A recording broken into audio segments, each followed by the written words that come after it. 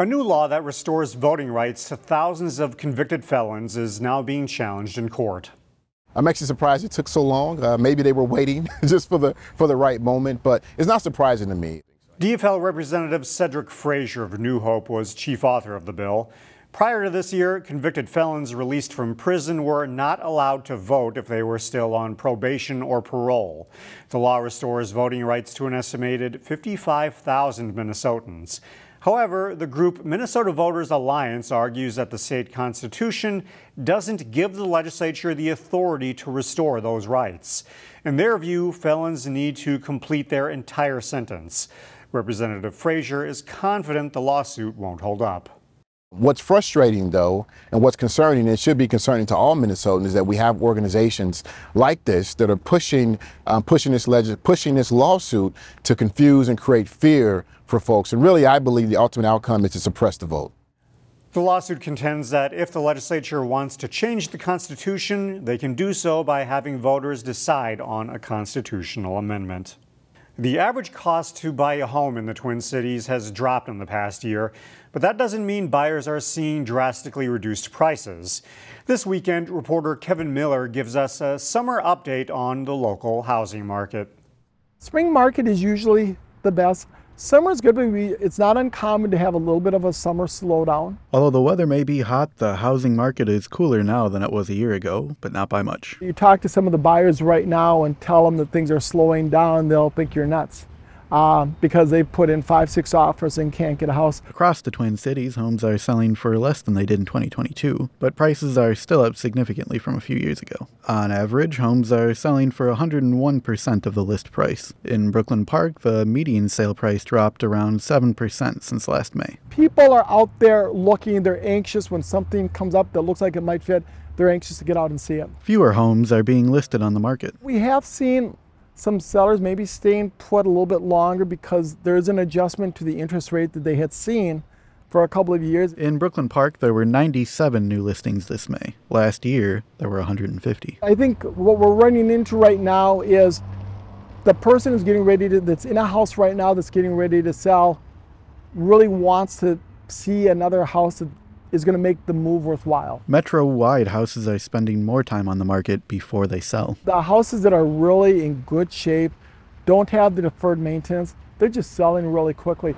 But with fixer-uppers, they may be taking a harder look at whether or not that house makes sense for them. Overall, it's still a seller's market. If you're a buyer, I would not hold off. I would look, I'd be prepared as much as possible. If you like the house, the odds are still really good that somebody else is going to like it. In Brooklyn Park, Kevin Miller, CCX News. A program that began in the midst of the pandemic now brings essential health and other services to hundreds of residents of Brooklyn Park each month. As Rusty Ray reports, it's a health clinic on wheels. Inside this blue building on wheels, Carmen Bibiano doesn't bother setting up anything permanent. So then here's the dental chair and all of the equipment.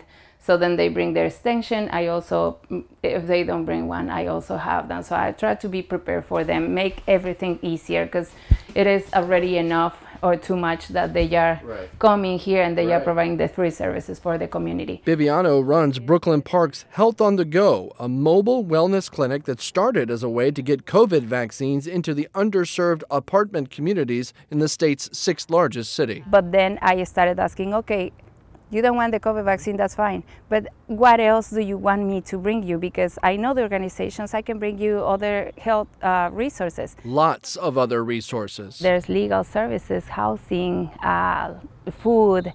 I cannot solve all of the problems, but I can guarantee that those programs and services are going to be free for them, because that's my job, to provide free services. All available wherever the blue trailer can go as a billboard for the city. I see the Health on the Go as an opportunity for the city to be known in the community, because that's what residents ask, like, when are you coming next month? When are you coming next month? And she uses every inch of the space she can. So here is the kitchen, but it is not actually the kitchen. Every community connection she can. Sometimes they give me ideas and I'm just thinking and I'm like, okay, yes.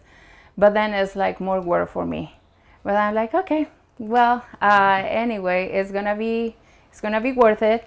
because the community is going to get what they need, what they really want. All to bring more of what's possible to those in impossible situations. Trying to make the lives of the residents a little bit easier, because it is very complicated. A lot of them, they live in very difficult situations like domestic violence, sexual assault, and everything. Maybe they don't have a job. So then when the Health on the Go comes, it's like resources are going to be there for them. And that is Rusty Ray reporting. Health on the Go visits Huntington and Eden Park apartment complexes every month and distributes food at Hennepin Tech once a month as well. A Robbinsdale teen's dress creation could land her a $10,000 scholarship and some artistic fame thanks to rolls and rolls of duct tape. Take a look. This is Ava Model's creation, and yes, it was inspired by Van Gogh's masterpiece, The Starry Night. Her creation took 23 rolls of duct tape and 227 hours of work. She even made matching heels and handbag accessory. Ava is one of 10 finalists for the Stuck at Prom scholarship contest. Voting runs through July 12th, and you can vote for Ava on our website, ccxmedia.org.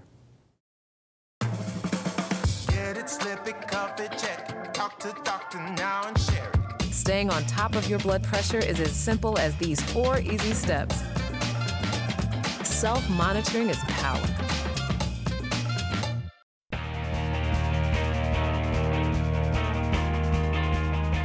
We had some outstanding athletes in high school sports in the Northwest suburbs this past school year. Today, a look back at one of our favorite CCX Sports Spotlight stories from this spring. After a breakout season last spring, Maple Grove senior sprinter Jordyn Borsch is picking up where she left off. Borsch has excelled this season, including a trifecta at the Hamlin Elite Meet, where she won the 100, 200, and 400 meter races.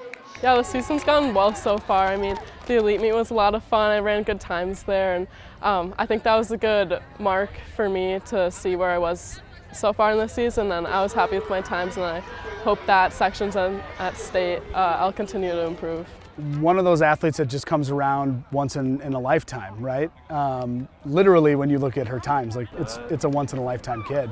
As coaches, we sit back and enjoy those moments and watching her sprint as much as anybody else in the stadium, and it's fun to watch in a stadium when everything goes silent and quiet because they know she's about to run. As a junior last season, Borsch, who wasn't one of the more well-known sprinters coming into the season, won the 100 and 400 at the state class 3A meet and placed third in the 200. Yeah, I was so excited. I mean, I really wanted to win the 400, and I did that, and then I also won the 100, which I wasn't expecting to do that, so that was a nice compliment. She was a dark horse. Nobody talked about her. There wasn't any conversation because last year's senior class was so good. You know, if you look at that final of the 100 last year at state, they're all running in college. They're all doing college athletics right now. That was an incredible class last year of senior sprinters. And so it made sense that Jordyn, nobody was talking about her, but she knew it was possible. Part of what makes Jordyn's success so impressive, she's somewhat of a beginner in the sport. She didn't come out for track until 10th grade. Yeah, I played soccer and hockey, and I was one of the quickest people, so I knew that I had a gift, and I guess it took me some years to find my way to the track, but I'm glad I did. Well, I'd say I've always been a quick person, but the past couple of years I knew that I wanted to be really good and work hard, so I think training, a combination of training and just the way I am, has helped me.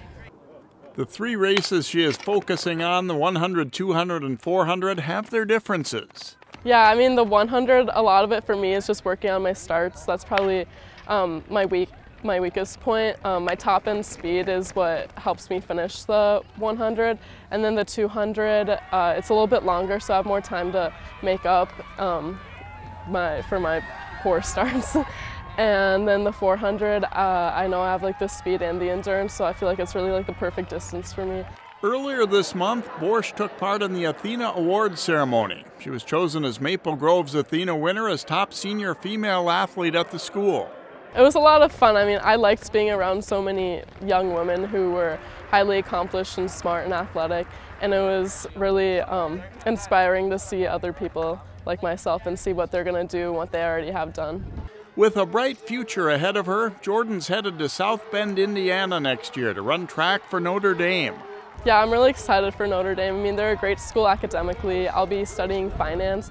They have a really good track team, and when I was on my visit, I just really liked the team. But first things first, Jordyn Borsch will take aim at trying to sweep the 100, 200, and 400 meters at the state meet. That's not easy to do. Very few people have ever done that because it takes the speed and the endurance and all the above, and it's a hard turnaround to do prelims and finals and in all those races and go 1, 2, 3 in a June hot day. It's really hard to do that. She's capable of it. Jordyn did go on to sweep the 100, 200, and 400 meter races at the state meet to complete a spectacular season. Best of luck to her in her college career. That's it for sports. Thanks for watching CCX. Find more prep sports games and highlights at ccxmedia.org and follow us on social media.